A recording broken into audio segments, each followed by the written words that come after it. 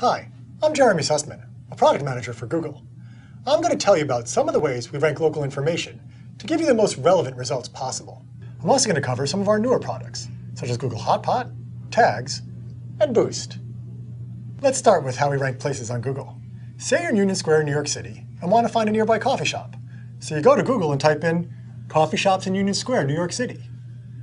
You'll find a list of, well, just what you typed in, local coffee shops near Union Square, with all the basic information you would expect to find, such as name, address, and phone number.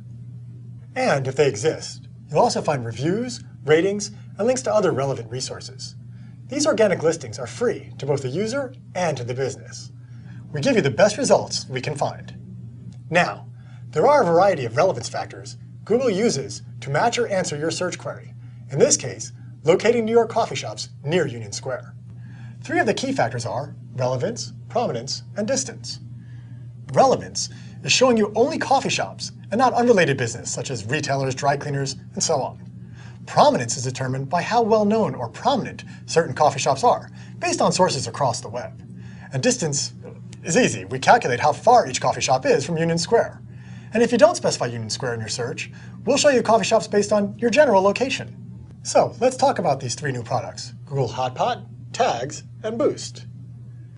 We just introduced a new recommendation engine called Google Hotpot. Using Hotpot, you can easily rate places, whether on your desktop or using our mobile version on your Android. Once you've rated a few places, Hotpot can also recommend other places based on your likes and dislikes. We can also show you places that your friends have reviewed.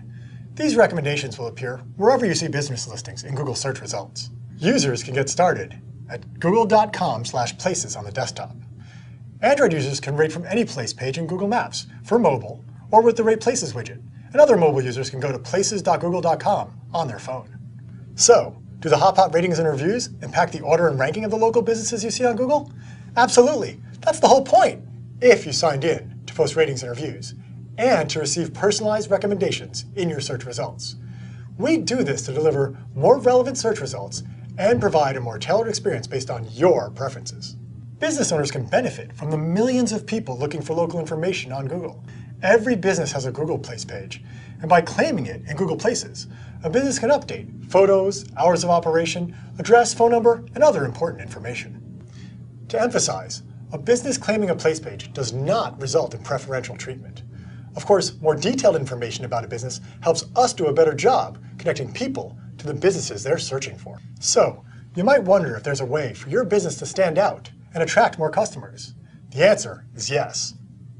Google Tags is a flat-fee program we offer to local businesses to make their listings stand out with a little yellow marker on Google and Google Maps. We also recently launched Boost, an online advertising solution to help local businesses connect with potential customers in their area. Pretty cool, right? Just to be clear, neither Tags nor Boost will have any impact on local search ranking or where the listing appears on Google or Google Maps results. We hope this video provides some insight into how the ranking of local listing works and the various factors involved. Thanks for watching, and keep on searching.